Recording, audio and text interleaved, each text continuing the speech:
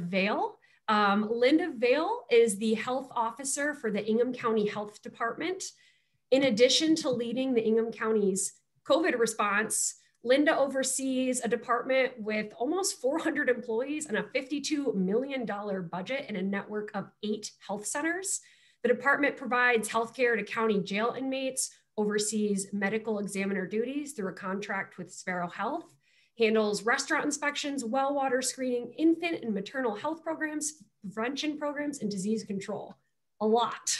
In 2018, Linda signed into effect the department's first ever health equity policy to formalize practices and procedures of the department related to health equity and social justice, and has been involved in efforts to assess and expand the department's capacity to advance health equity and social justice. Linda also serves as a community instructor for the WMU School of Medicine Department of Family and Community Medicine, and she previously worked as a part-time faculty member in the department where she provided classroom instruction for undergraduates in health policy analysis. Prior to her role at the Ingham County Health Department, Linda was the director of the Kalamazoo County Health and Community Services Department, where she led strategic leadership, management, and overall performance of a consolidated human service agency, including public health programs, area agency on aging, community action agency, and veteran services. Vail is also a trained microbiologist with a background in disease research and worked for nearly 16 years as a research scientist at the Upjohn Company, which later became Pfizer, prior to her move into the public sector. Vail has a Bachelor of Science in Microbiology from the University of Georgia, attended the University of Georgia's Graduate School in Microbiology, and earned an MPA from Western Michigan University. We are also joined today by Dr. Joneigh Khaldun. Dr. Khaldun is the Chief Medical Executive for the state of Michigan and Chief Deputy Director for Health in the Michigan Department of Health and Human Services. In these roles, she provides overall medical guidance for the state of Michigan as a cabinet member for the governor and oversees public health and aging programs, Medicaid, and behavioral health for MDHHS. Prior to her MDHHS role, she was the director and health officer for the Detroit Health Department, where she oversaw a robust community health assessment, established a comprehensive reproductive health network, spearheaded new human service efforts, and led Detroit's response to the largest hepatitis A outbreak in modern US history. In previous roles, Dr. Khaldun was the Baltimore City Health Department's Chief Medical Officer, the Director of the Center for Injury Prevention and Control at George Washington University, founder and director of the Fellowship in Health Policy at the University of Maryland Department of Emergency Medicine, and fellow in the Obama administration's Office of Health Reform in the US Department of Health and Human Services. She currently serves on the National Advisory Board for the Institute of Healthcare Policy and Innovation at the University of Michigan, on the board of directors of Big Brothers and Sisters of Metropolitan Detroit, and on the Health and Medicine Committee of the National Academies of Science, Engineering, and Medicine. She is an adjunct professor in the Department of Health Policy and Management at the U of M School of Public Health. Earlier this month, the Biden administration also tapped Dr. Khaldun to join the federal COVID-19 Health Equity Task Force, where she will help inform the Biden administration's COVID-19 response. Dr. Khaldun obtained her undergraduate degree from the University of Michigan, medical degree from the University of Pennsylvania, MPH in health policy from George Washington University, and completed residency in emergency medicine at SUNY Downstate Medical Center, Kings County Hospital in Brooklyn, New York, where she was elected chief resident in her final year. She still currently practices emergency medicine part-time at Henry Ford Hospital in Detroit. And now I'm going to pass it over to Bridge, Michigan health reporter Robin Erb to get us started. Thanks so much for joining us, everyone, and especially Dr. Khaldun and Linda. I know after speaking to you so often in this last year, just how busy you are, how many demands there are in your time. So thanks for taking time for Bridge readers. One of the things I love about Bridge, and I tell everybody I've been a reporter long enough to remember dark rooms and developing photos in dark rooms. One of the things I love about Bridge after in this long career is that Bridge gives us space not only to engage with readers, but to talk to folks that we normally talk to in the frenetic pace of deadlines. So again, thank you. We had a lot of questions from readers So let's just get to it. The first one, Dr. Khaldun, this is for you. And Linda, of course, please jump in anytime. And this goes for both of you. And any of these questions, please jump in. But if you could tell us, Dr. Khaldun, to lead us off, give us an overview of the vaccine distribution right now in Michigan. And, you know, what part of this is that we hear from readers saying, especially from senior readers, saying, I'm still trying to get my vaccine, I can't, and I'm seeing the eligibility expand to other groups. So tell me a little bit about what's happening. Absolutely, and thank you for hosting this event and having me on today. Looking forward to the conversation. So we're very pleased with the progress we've made in the state of Michigan when it comes to vaccines being administered. I think today we'll be announcing over 2 million doses of vaccine have been administered, so shots in arms across the state since we started this process in mid-December. We know that over 40% of people over the age of 75 have gotten at least one dose of vaccine. And 15%, over 15% of Michiganders over the age of 16 have already gotten at least one dose as well. So we're making progress, but there's no question, I certainly wish that everyone who wanted a vaccine could get one today. Our biggest challenge has been simply the amount of vaccines available to the state. So we at the state level, we get information about how much vaccine we'll have available to our state partners, and we receive that information every week. And what we do is basically allocate it out across our various providers in the state. So we started, of course, with healthcare workers and local health departments and our frontline workers in nursing homes and people living in our long-term care facilities. As you mentioned, we did expand eligibility in the middle of January to include people who are over the age of 65. I will tell you that even the CDC, before any vaccine was available, the CDC actually put out a plan that explained that we knew, even though there are phases, we knew that the phases would overlap and run in parallel. And so what that means is we knew that we would be expanding eligibility for various populations before the previously eligible group would be 100% complete. And unfortunately, what that means is that, yes, there are some people who are eligible in the initial group who may not have gotten a vaccine before we expand eligibility. But it is important for us to get as many people vaccinated as quickly as possible. And so we monitor appointments, how quickly people are filling those appointments and getting shots in arms. And as we start seeing that improve across the state, we make decisions to move forward. We expect and actually intend, at least in the short term, while there is limited supply, that the demand will outpace the supply. And unfortunately, that's because we want to get as many people vaccinated as quickly as possible and really make sure our appointment system is saturated. Certainly, it's good news that there's plenty of demand for the vaccine. It's the disruptions in the supply channel. And Linda, if you could talk a little bit about that. It's not like you get a predictable supply every week of vaccines, right? Tell me on the ground, how does that work out? Well, I mean, the state is doing a yeoman's job of trying to get there for us, but has also lacked some information and is in the midst of just some very, complicated calculations, as well as dealing with some issues that, some of us didn't predict in terms of, some health systems that were short some second doses and things like that. So there had to be a lot of shifting around related to that. And so, as of now, we still learn on Friday how much vaccine is arriving Monday or Tuesday sometimes. So we've been fortunate in this county. We received our first allocation of vaccine on a Thursday. We planned clinics the following Monday. So we usually use the vaccine that we received this week for next week's clinics. That way, like the delay that happened with the snow and stuff like that, that hasn't affected us. And it's also allowed us to never have to cancel appointments. So we continue, actually, we just got a little bit of an increase in supply. We do have a fairly good feeling at this point in time that we'll continue at that pace for at least another 2 to 3 weeks before we see that increasing. And like I said, Bob Swanson, who works with Dr. Khaldun, really does a tremendous job and a lot of work on those allocations. It's complicated. And I just wanted to add on to Dr. Khaldun in expanding the eligibility groups. We do have to be mindful of the fact that 65 is not the same for everyone. I have a zip code, a census tract in Lansing where lifespan is 67.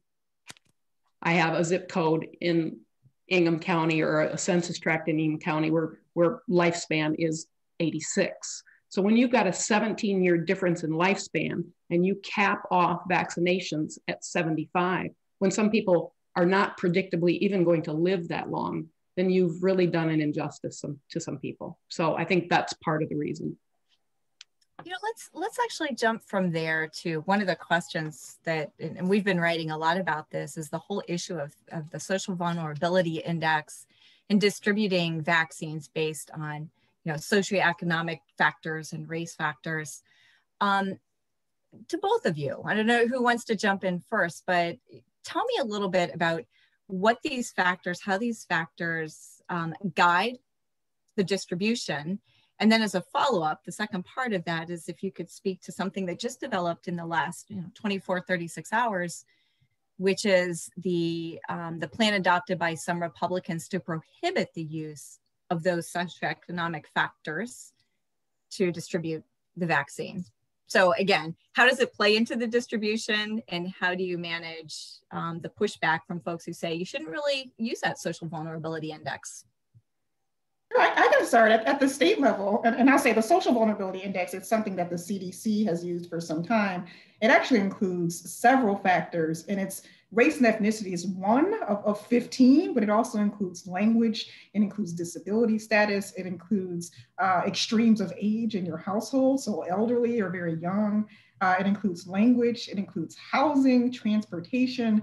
And so social vulnerability index, if you actually look across the state, it's not just about urban areas. There are actually several rural areas across the entire state who actually have a very high, the highest percentile when it comes to social vulnerability index. So I do think it's very important that people actually understand that. And I bet if they understood and actually saw the map of social vulnerability index, they might change their minds about how they think about that in the process. So what we do from a state perspective is really look at across all of our areas, how the number of people who are currently eligible, so over age 65 and the various essential workers that are currently eligible. And then we automatically give every entity vaccines. And then there's just a factor, a multiplier factor, if you will, as far as how much additional vaccine each entity would get based on the social vulnerability index. I'll also say that I think it's really important when we think about equity, and of course, Linda's also an expert in this, as you could tell from her bio. It's really not about taking away from anyone. It's about making sure everybody has the same access to the vaccines.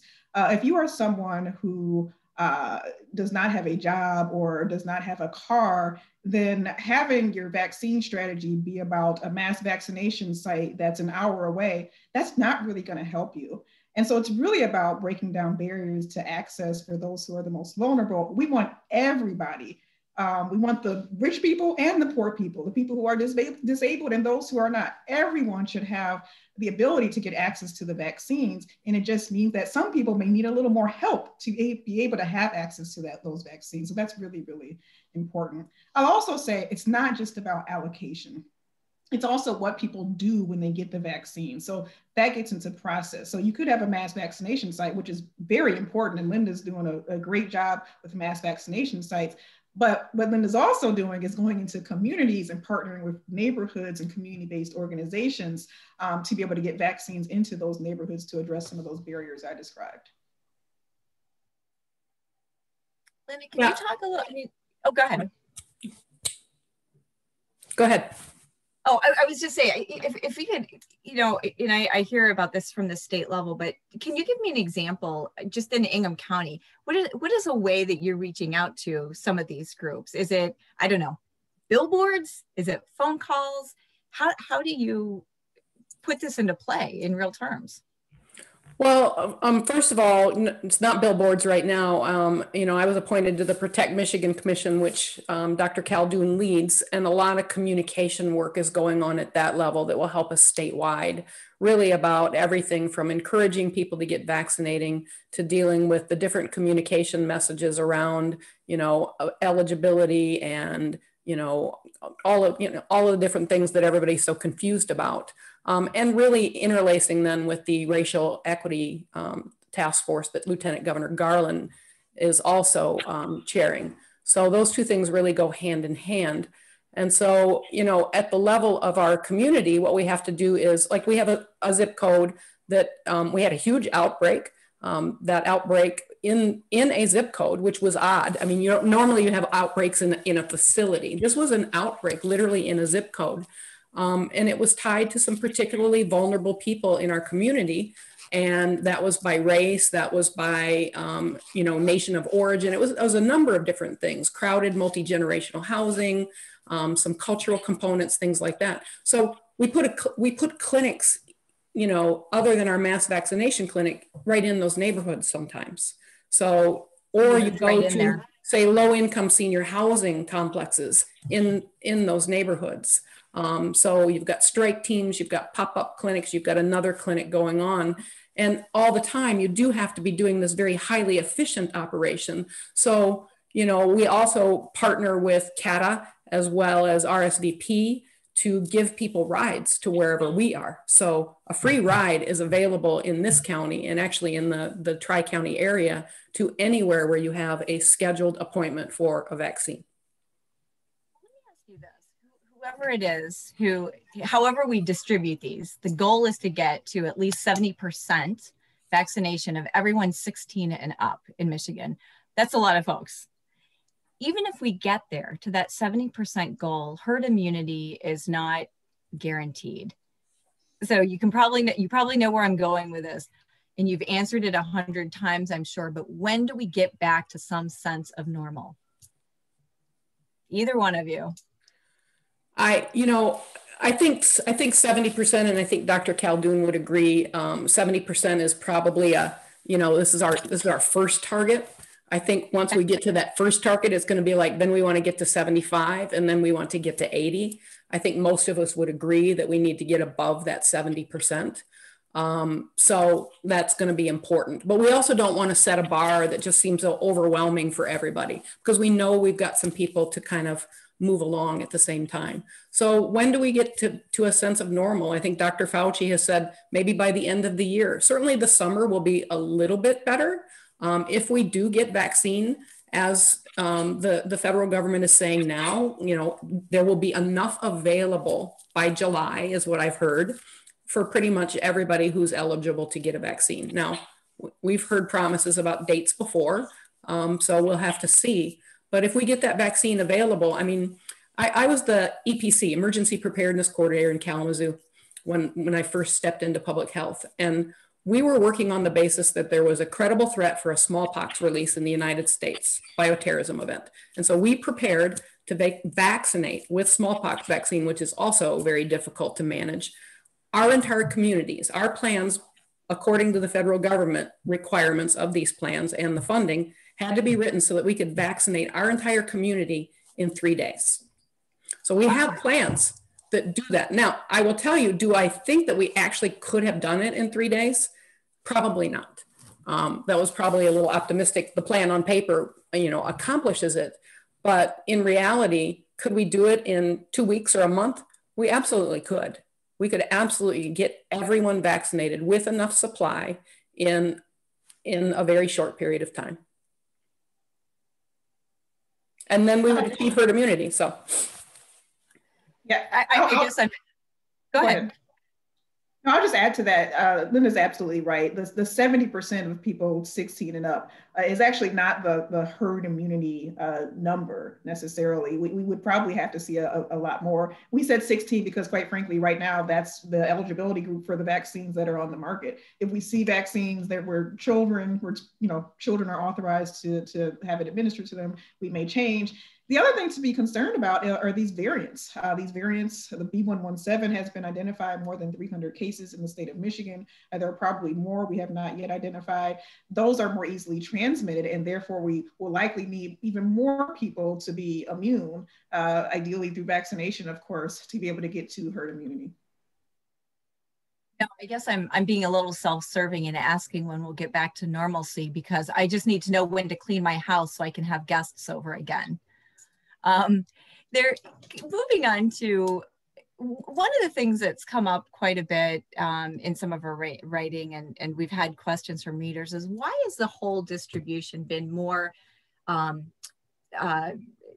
it's been more localized versus a centralized distribution? And I understand, of course, that that the state is figuring out where to send the vaccines, but it does feel a little haphazard for some of us just because it is localized.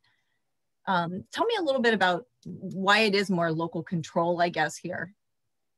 Well, that's the way the public health system in the state of Michigan is organized. So okay. The state health department is not a provider, a vaccinator. That's why we gave Dr. Khaldun and the governor their flu shots. I was like, oh, can't you do your own flu shots? Dr. Khaldun is like, no, we can't. So we are a local rural state. The state of Florida, every single health department in the state of Florida at the county level is actually part of the state health department. So you see differences in how public health is in any given state. So this is a local rural state, but that does also provide some advantages in that we have teams and armies of people kind of already situated all across the state to make this happen. And I'll also add, if I can add there, we do at the state level still provide high level strategy, guidance, direction. We're determining what phase we're in. We're determining how much goes where. So there is actually a centralized role and function there. Data, all of those things are centralized. But I also think there's value in having entities who are, these local health officers are amazing. They understand their communities. They've already got partnerships in their communities.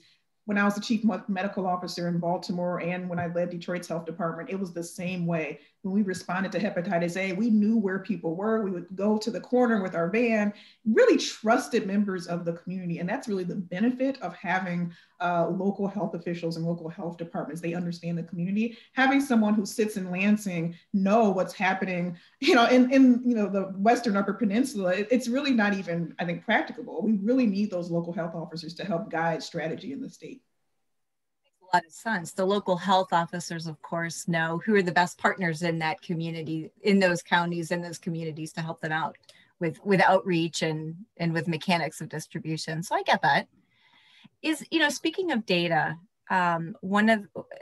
we've been writing a lot about the trying to connect. The state has been trying to connect a lot of electronic medical record data to the vaccination database to get an understanding of how we're distributing the vaccine in terms of, again, going back to that racial equity question. So again, you had an immunization database that didn't collect race data, and then now you're trying to collect all these electronic medical records, stitch it all together to get this picture. Why wasn't that done beforehand? Or talk to me a little bit about the complications of that, Dr. Khaldun. Absolutely, and I do want to clarify, as far as the electronic medical records at hospitals connecting to our immunization registry, that actually is something that we did before the vaccines were even available. So I think that's not quite accurate. That electronic system does work, and it was not there previously, but we built it out in preparation for the vaccine. The challenges that we're having with the data is that, quite frankly, at the point of service, where people are literally getting the shot put in the arm, they are often not telling their providers that their race or ethnicity, because they're choosing not to. And then there are some challenges with our providers, for whatever reason, who sometimes are not putting that information into their systems, even if they have been told it by the person. The other thing which I think is what you're probably getting at, the manual process for entities to be able to put that information into our system on the back end, that is something that we have built out more recently, even last week, to try to encourage or get more individuals to be able to put that information in on the back end. And Linda can tell you this, a lot of the work is going on in the neighborhood. So it's not necessarily the health systems. We have to go back and look at spreadsheets and whatnot sometimes. And so sometimes it's hard to get that instant electronic feed. And I also think there's the other thing that we're working on is basically getting older birth certificates. So electronically at the state, we have birth certificates and we can match that data, but we're now going back and looking at birth certificates from before 1987 and manually going to be trying to cross-match that with our vaccination data. I can imagine that's a big job. I guess it's surprising for many of us that information isn't already there, but I can see that you really are pulling it from lots of different places. Mm-hmm. How do you, Linda, let me ask you this one. The variants that we've been talking about, Dr. Khaldun, you mentioned them earlier. We're up to more than 300, I think it was more than 300 of the one variant, the B117, but we have these other variants that are threatening too. How does that change modeling or predictions for the future? And if you could talk a little bit about the variants and why they are so worrisome.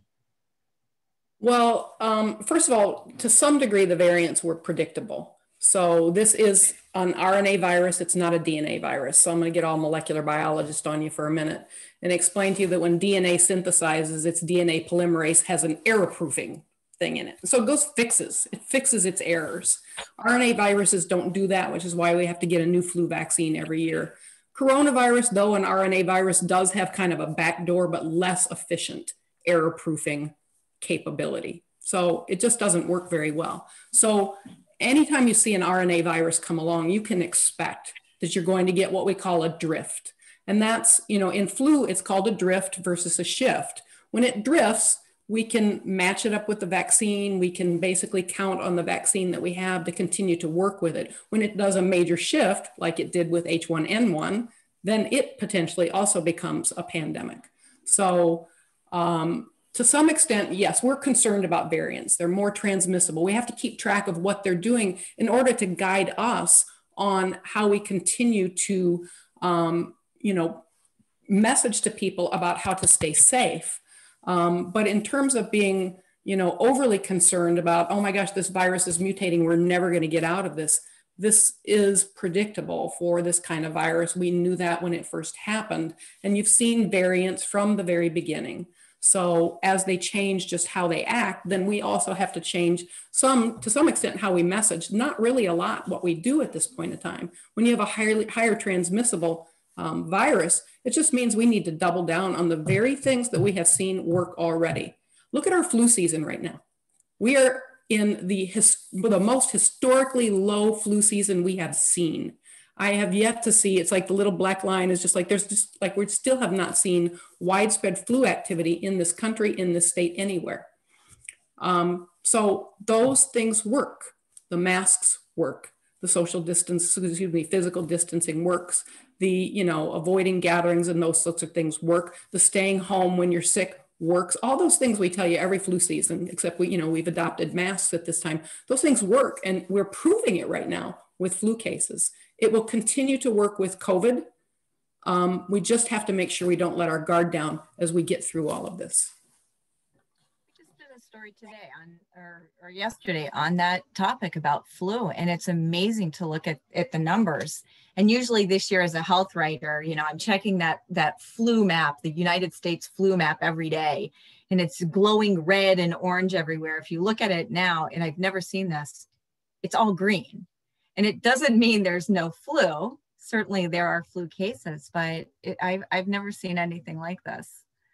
Let's just expand on that, elaborate a little bit on that too. It's not just about the things that we do individually, the masking and the social distance. I think there's a lot of systemic things we've put into place. And I think about the plexiglass that is everywhere on our errands now, the plexiglass at the post office, the plexiglass at the cashier, at the store cashier. I mean, it seems like there's a lot of systemic things that have taken place that are cutting down the flu too. Are there other respiratory illnesses or other I don't know, things that we can expect, kind of good news from COVID, and COVID has been just so miserable. The fact that it's compressed flu is great. Are there other, I guess, silver linings that you can think of in all of this? You know, one thing that I've been pleased with, again, the silver lining, I suppose, is I think everyone and every business, health systems, I think everyone understands the role they can play in public health and promoting the health of the entire community. And we've essentially, I hate to say it, but in some places forced partnerships and relationships to develop. And it's been great. And I hope that those things don't go away. I mean, local health departments and health systems speaking on a regular basis, health departments and businesses speaking about how to keep employees healthy. Those are wonderful things that, to be honest with you, before the pandemic, public health professionals have been pleading and wanting these types of partnerships anyway. So I think it's really a silver lining in all of this. And we certainly have seen more.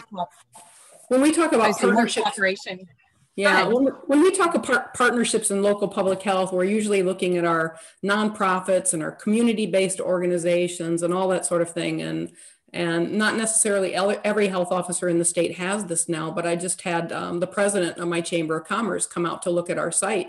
And I told him, I said, you know, I don't think your typical health officer thinks of their Chamber of Commerce as a strong partner in this. And yet our regional Chamber of Commerce here has done a relaunch Greater Lansing. When I started getting overwhelmed with businesses asking me, I have an employee that tested positive, what do I do? I gave messaging to my Chamber of Commerce and they answer those questions for me now. Because we all know how to count to 10 days of isolation, 14 days of quarantine, 6 feet, you know, all of those things, you know, that's not rocket science. And so that is something my Chamber of Commerce is doing for me with businesses right now. We've seen a lot of collaboration even in normal for-profit competitors in the healthcare world. We've heard that for the last year, just how much more often they're speaking to each other when, you know, kind of their default position is compete. And there have been a lot more discussions between them. So let me move back to the variants for a minute. And I should have asked you this earlier, but when we're speaking about the variants, I see every day these different, or, you know, every other day, different studies on how effective the vaccines are against the variants. I think, Linda, this would be great for you since you've got this background in immunology and your research there. Just generally, how effective are the vaccines that we have right now against these variants? What do we know? I think everything we've seen so far is that this vaccine continues to prove effective against the variants that we have seen. And so it really isn't about the vaccine failing to do the work that we need it to do to keep these variants in check. It's about all of the other things that we need to do to keep the variants in check while we get enough people vaccinated. So those two things have got to be, you know, on a you know, parallel train track together. And that's what gets us to that place where you say some semblance of normal. And there's no reason to expect that at this point in time, anyway, from every variant we've seen, there's no reason to believe that we can't still get there with that. But when you're talking about variants that are more highly transmissible, it does become even more important for people to realize, and people don't like to hear this. It's like, what do you mean? I got vaccinated, I still have to wear my mask. What's the point? It's like, we've got to get to herd immunity. That's what the point is. There's a highly transmissible variant. While you are 95%, you know, unlikely to get COVID, you're also 5% could get COVID. And then if it's a highly transmissible variant and you're in a setting with a lot of other people who haven't been vaccinated yet, then we have a problem on our hand. And that's why these things have to go hand in hand for a while. We're not talking about them going hand in hand forever. We're just talking about them having to go hand in hand for a while till we get to that place where you have enough people vaccinated. And that's why it's important to do both. It's not a matter of, oh, well, if I have to keep doing these things, then what's the point of getting vaccinated? There are not enough people around you vaccinated yet. And you have a slight chance of having COVID and transmitting COVID. And as small as that chance is, especially with a highly transmissible variant that poses a risk of kicking off another chain of infections and, you know, the need to restrict things and things like that. No, we don't, none of us really want to go through that. Joneigh, Dr. Khaldun, excuse me, does not want to be, you know, working with Director Hertel and, you know, working on orders that close things and keep things closed. We're all trying to get back to where things are open. It is not our desire for things to be closed, but we've got to get there, and we've got to get there carefully. Vaccines, vaccines, vaccines. That's all we've been hearing for the last couple of months. So let me throw this out at you, to both of you. Tell me about there's so many myths about vaccines. Dispel them now. What is one of the craziest things, or the thing that you hear most, and tell me why it's wrong? The vaccines are safe and effective.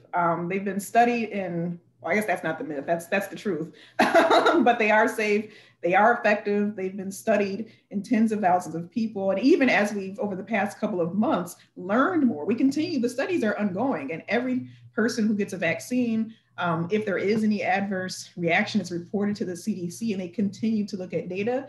Still, to this day, evidence shows that these vaccines are safe and effective. They don't give you the actual virus. Again, they're messenger RNA, so they don't actually change the biology of your own cells, if you will. So I think that those are the main myths that I see or hear about. You know, we hear that it was done fast, and so it feels, you know, experimental. I happened to be on a panel presentation with one of the formerly Operation Warp Speed folks, Marion, I forget her last name right now. So, you know, I used to work for a drug company, one of the ones that just made this vaccine. So, you know, I'm sure, having been there at one point in time, from a science level, it was an all hands on deck, from the level of clinical trials and studies and dealing with the FDA. And there's a lot of complicated flying back and forth to Washington, D.C. You know, typically they probably did it via Zoom now to get all of that stuff done with the FDA.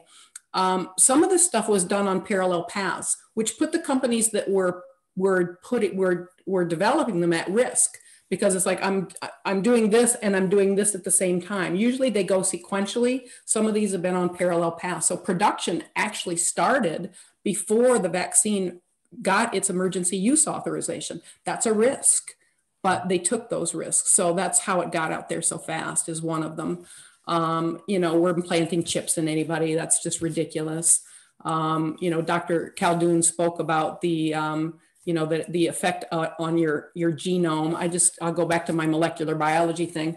What a virus does, it's a protein coat and a lipid coat, and it's got RNA or DNA in it. That's it. It doesn't go anywhere on its own. It can't live on its own. It moves with you, and it uses your cells to make more of it until you spew them out. It busts your cells open, you spew them out, and it affects somebody else. So that truly is a virus that injects its RNA into your cells, does go into the nucleus of your cell, create all kinds of more copies of itself, repackage itself, and bust open and come out. So all we did was take one little tiny piece of our mRNA and put it in, and it basically does its messaging right there in the cytoplasm, and then it's gone. So if we're not concerned about the virus itself changing our genome, we certainly shouldn't be concerned about the one little piece of RNA that's going in there. It's not even going into the nucleus. So those are probably a couple of the major ones I hear in terms of the myths of why the vaccine is not safe or effective, and it is both. I was talking to a nursing home administrator here a week or so ago, and he was saying that they still only have about a 30% uptake among their staff for the vaccine. Most of the residents have taken the vaccine. I think all but one took the vaccine, but among staff, that was still a really low uptake. I guess 2.5 months in, are either of you surprised? Now, granted, 30% isn't what we see everywhere, but are you surprised at just how reluctant or hesitant or questioning people are about this vaccine still? Is this a surprise? You know, I don't know if it's a surprise. I think it's important that we we not shame people when they have questions about the vaccine. I think it's really, really important. I take that, as far as my responsibility, make sure we're getting information out there about the vaccines. Even me participating in the panel today, if I can share more information about the vaccines, dispel myths, have an opportunity to have questions asked and answered, I think that's what we have to do more of. And what we've seen is that I think often when people see their colleague or their friend get the vaccine and they wait and see that nothing's happened and they're now immune, I think more and more people are actually wanting to get vaccinated. So while there are some people who still have questions and have not chosen yet to get the vaccine, I think we're making progress. I've said that a lot this year, this last 12 months. I mean, there's been a lot of shaming and whoever doesn't agree with you, but a lot of times they're legitimate questions that people are asking. Very often they're legitimate questions. So I agree with you there. Speaking of vaccine reluctance, and either of you, if you could speak to this, we've heard a lot about, again, this goes back to that race equity issue about the need to reach out to minority populations and the hesitancy to take the vaccine. So kind of discern for me, how much of it is lack of access or trouble reaching groups or just plain out, hesitancy to take the vaccine? Why are those numbers still low among minority groups for vaccines? Maybe I'll jump in and say, when you speak specifically about Black and Brown communities in this country, there's just a history. It's part of American history. Racism, people being mistreated. I mean, that's part of our history. And there's a reason why many Black and Brown individuals are hesitant or have questions about the healthcare system. I mean, there have been studies, everyone's heard of Tuskegee at this point, but studies where intentionally people were not given particular treatments to see what happened. So there's mistrust. And even today in the healthcare system, there's bias in the healthcare system. So I think there's some valid reasons for people to have questions, which is why I said shaming people is not appropriate. I think that hesitancy is part of it, but it's also about access, and it's also about breaking down those barriers to what we spoke about earlier, bringing vaccine into neighborhoods, using trusted sources of information, community-based organizations, faith-based leaders. There's many vaccine clinics going on with churches and others. I'm doing a town hall later today with many community leaders from very different communities to talk about vaccines, to make sure people have information. So I think it's about both. It's about access and hesitancy. There are many Black and Brown people, I will say, right now that do want to get a vaccine. I think that's really important to note as well. Speaking of the nursing home administrator I was talking to, it reminds me, we've done a lot of stories also about nursing home visitation. This is a really, really, really tough balance because we're trying to protect people from COVID, residents and staff from COVID, but we've heard a lot about, the isolation in nursing homes. We've all heard this.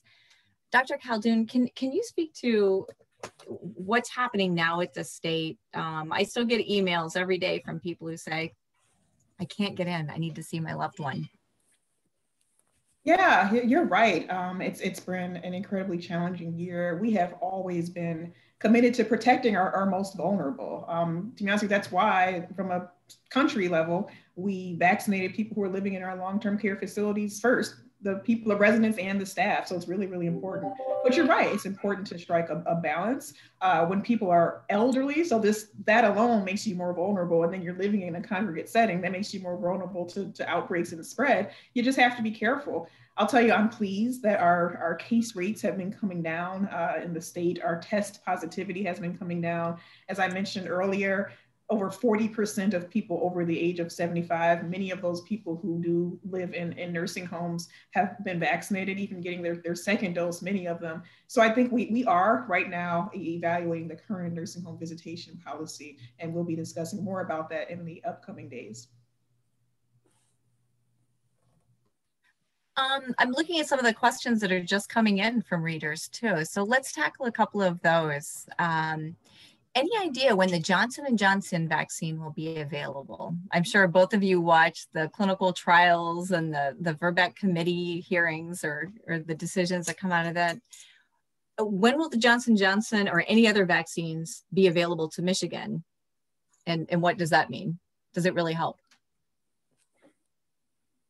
I can take that. Yeah. So really, really exciting. The FDA internal scientist earlier this week, I'm forgetting if it was yesterday or the day before, but announced that they thought that the data that was shared by Johnson & Johnson showed that that vaccine, that one-shot vaccine was safe and effective. Tomorrow, an external advisory board group, I should say, will be looking at that data as well to make a determination and recommendation. And then the advisory committee on immunization practices will also be meeting over this upcoming weekend to talk about if that vaccine is authorized, what particular populations it should be used in. And so if all things go well and the vaccine is authorized in the next few days, then we should actually see that vaccine in the state of Michigan next week, which is really, really exciting. Mm-hmm. Wow, that's so. I mean, I'll remind you that they start production as they're awaiting that process, and so that was indeed what happened with both Pfizer and Moderna. We saw the FDA give the emergency use authorization, and then the advisory committee on immunization practices met over the weekend, and then literally that next week, vaccines started coming out. I think that first person, I remember sitting through the meeting where they approved or they authorized or they recommended the authorization, and within days, first vaccine in an arm here in Michigan. It was pretty amazing. I think as long as we're talking about the Johnson & Johnson vaccine, and maybe Dr. Khaldun can tell me if I'm even right about this, I think one of the things we hear about the Johnson & Johnson vaccine, and I think there is an importance to figure out, is there a particular population we should be targeting to? But, some, I guess, reluctance to get it because its efficacy seems lower than the others. Keep in mind that the United States trial showed a little bit higher. Measles, mumps, rubella, 88% efficacy for mumps in that vaccine. But do we see mumps? No, we don't. That's why herd immunity also works. Part of it is the effectiveness of the vaccine, and part of it is the people around you vaccinated.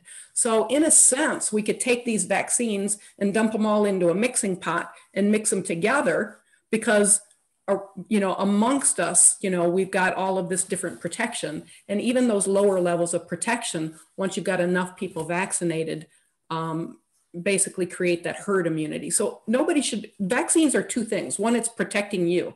Vaccines aren't just about protecting you, though. We have people in this community, we have young children who can't get their measles, mumps, rubella vaccine because of certain, medical conditions they might have and things like that. We have a social responsibility to vaccinate around those people and create that herd immunity, which then protects them. So nobody should be really concerned about the efficacy of that vaccine, because we still get to that point of that herd immunity, and everybody around you with a vaccine then also protects you. And so putting all that together, it does work. I'll just add one thing to that, actually. So if you look at the Johnson & Johnson vaccine, 28 days, so a month after that one-shot dose, it actually does provide pretty good, like over 95% protection against hospitalizations and deaths due to COVID-19, which is a really, really obviously important outcome. So that's important to know about the Johnson & Johnson vaccine. So the message is don't be picky, basically. If you're offered the vaccine, don't be picky. Another question from one of our readers, and I've heard this from several people too. Could you help us understand the folks with pre-existing conditions and comorbidities, not the 65 plus crowd, but the under 65 crowd? When do they start getting vaccinated, and how do you make that work? I can tell you, if we can get more vaccines into the state, we talked in the very beginning about not really knowing how much vaccine we're getting. If I don't know how much vaccine I'm getting even next week, it's hard for me to make a determination about who's going to be eligible and when. We can make some projections based on what we are getting now, but I promise you that the amount's going to be different in 3 weeks, 4 weeks. Even if we talk about the Johnson & Johnson vaccine, I don't know. I know it's coming. I have no idea how much I'm getting. So it's hard for me to understand. And I want to give clarity and tell people exact dates, but we often just don't know. But I will say our goal is to expand eligibility as quickly as possible, particularly for our most vulnerable, those who have underlying medical conditions, people with disabilities, all of those individuals. I truly want to expand it as quickly as possible. It's just a matter of supply coming into the state. And just to be clear for readers, right now, that you are not, if you are under 65, and unless you're a healthcare worker or fit into some of these other groups, if it's just a comorbidity that you have, you are not eligible yet for the vaccine, correct? That is correct. Based on our guidance, our guidance is that based on the phase that we're in, the amount of vaccine we're getting into the state, it would be someone who's in some of these essential worker categories, so K-12 workers, police, fire, like you said, people who are working in homeless shelters, people who are working in prisons and jails, or you're over age 65 at this point. But I do expect in the upcoming weeks, as we get more vaccine, we'll be able to expand eligibility. If I could wrap up with one question for both of you, if you could both jump in. And Dr. Khaldun, you appeared yesterday on a panel talking about this, just on the pressure on public health folks in this last year. Some of the things that, you know, and there's the demands on your time, there are the policy decisions you have to make. And then of course, there have been some not very nice things that have happened. And in fact, the estimate yesterday was that 190 public health leaders have stepped away from their job or been fired or retired this past year during the pandemic, 190 across the country. I mean, you both have families, you both have other lives beyond what you're doing now. Tell me a little bit about how this last year has been. Neither wants to jump in first. Joneigh already has her speech, excuse me, Dr. Khaldun, I'm sorry, has her speech ready from the Johns Hopkins things yesterday. It is unrelenting. It is overwhelming. It's really just downright brutal, you know, and it's never ending. It's every single day. And sometimes it's 12, 16, 18 hours a day. And then on top of that, everybody's mad at you most of the time. Lots of people are mad at you, and that doesn't help. It doesn't motivate you. Fortunately, you know, I think we surround ourselves with a lot of supportive folks that do help us get through that. I often refer to it as, I used to run marathons. It's kind of like running a marathon, you know, everything in your head, everything in your body just says stop, and somehow you manage to keep going. And what is it that keeps you going? You know, I have a very supportive community. I have a very supportive board of commissioners. I don't get questioned, at least at that level, on the decisions that I make. So that, you know, that helps a lot. But, you know, I haven't seen my grandchildren very much. I didn't see them until actually this summer. After it started was the first time I saw them.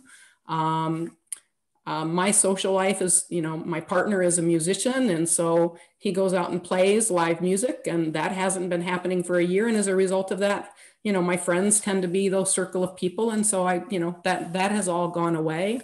We are at home often working as well. I haven't seen a lot of my colleagues in a long time.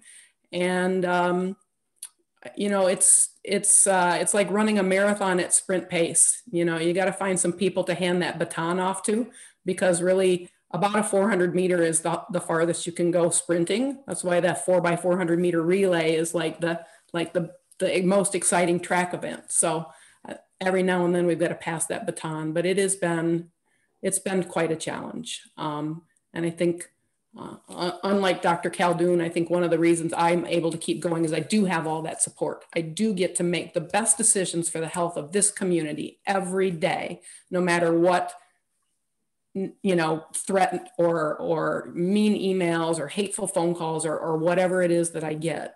I get to keep doing that.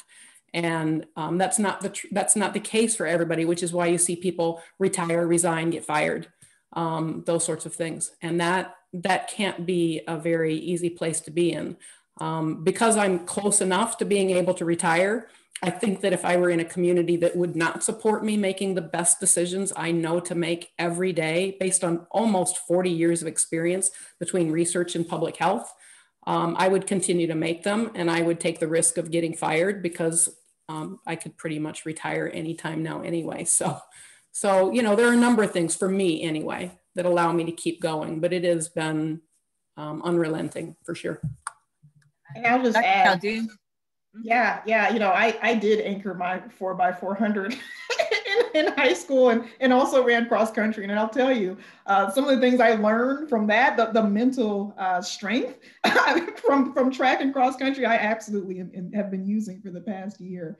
But, you know, I think I consider, you know, I have the opportunity to help guide the state through the pandemic of our lifetimes. I have the opportunity to work on the front lines as an emergency medicine physician. And it's interesting, sometimes my patients recognize me and I find it so humbling that they recognize me. I even had one individual tell me, I changed my mask because I saw your press conference and you said we need to wear a different type of mask. I mean, it's really just gratifying. I know that the work we do is just so important, that we are saving lives. We have saved, I don't know how many, countless tens of thousands of lives over the past year. And I say we, it's not just about me and Linda, it's about, we've got incredible teams underneath us.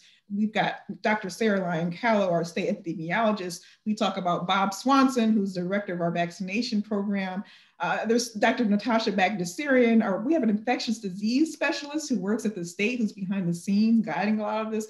There are people in our Medicaid program, aging services. I mean, there are so many people, state government, local government, businesses, you name it, who are really, we're all in this together and trying to save lives. And I'm just grateful to be a part of the team. I think it's really, when I look back, this is going to be one of the greatest honors of my life. Yeah, I in addition to being unrelenting, it is also ironically quite rewarding at the same time. And it is definitely the flag, you know, the capstone of a career. It is definitely,